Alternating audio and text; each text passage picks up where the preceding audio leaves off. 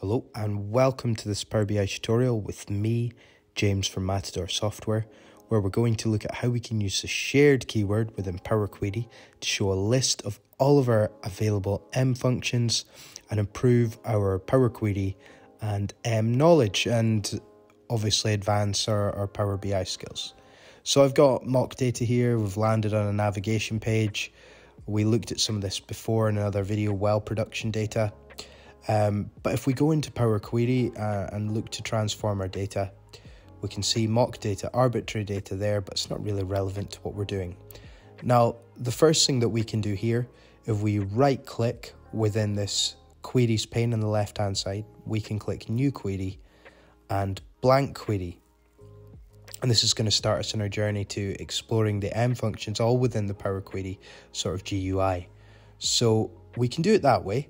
Or we can click a new source and hit blank query, and both of those things are going to achieve the same result. So that's completely up to you how you want to operate there. Now, what we can do here within the editor, we could just type in hashtag and shared. And what that does is it opens up, here we go, a result of all of the Power Query M functions. Obviously very important when you start looking at more advanced use cases. And the GUI itself isn't enough.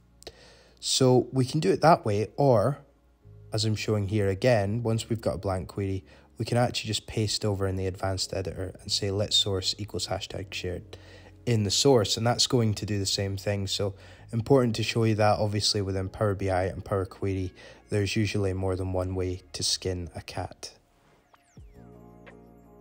So we can navigate through here, land wherever we want and explore what this does when we click on the function. So for example, this is one for Azure Synapse Analytics.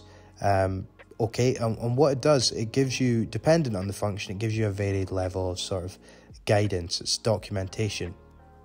Now what you can also do, instead of just going to hashtag shared, if you know the function you're looking for, you can directly type it in. Here's the splitter.split text by delimiter, and again this will give you a breakdown and documentation as to how that function within M and Power Query actually operates.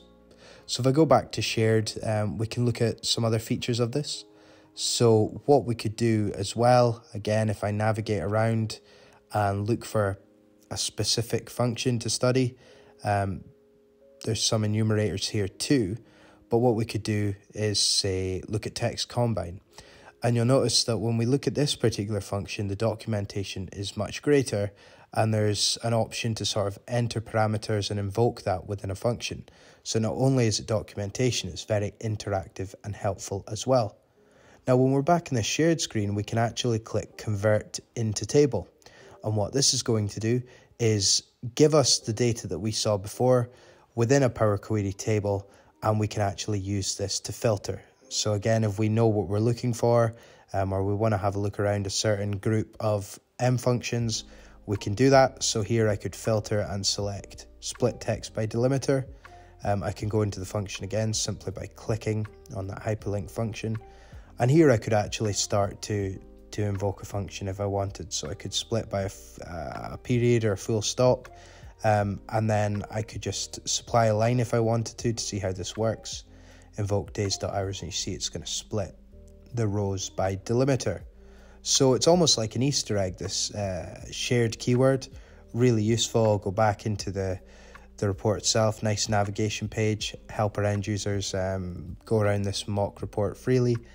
And as usual, if you like this or find this content helpful, please feel free to like, comment, subscribe and share.